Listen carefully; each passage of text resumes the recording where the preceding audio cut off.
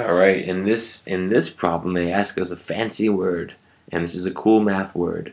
They say which set has shapes that are congruent. Now, congruent means something simple. It means that something is exactly the same as something else, but we moved it. Like we moved it somewhere else. That's what it means. So let me give you an example. Somewhere else. So again, congruent means we have something, let's say a shape like this, like a circle. Now if I take this shape and I copy it and paste that, now these shapes are the same. What's the only difference? They're in different spots. Same thing here, they're congruent. They're the same but in different spots. If you put them on top of each other, they're basically just the same exact shape in the same spot. But as soon as you start moving them around, right? You've changed something, they're in different spots, but they're still the exact same circle.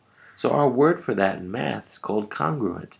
So these two shapes are congruent because they're exactly identical, except they're in different places. So all of these ones right here, there's only one choice that works. For example, we can cross out B. Yeah, they're both triangles, but this triangle is too small. It's smaller than this one right here.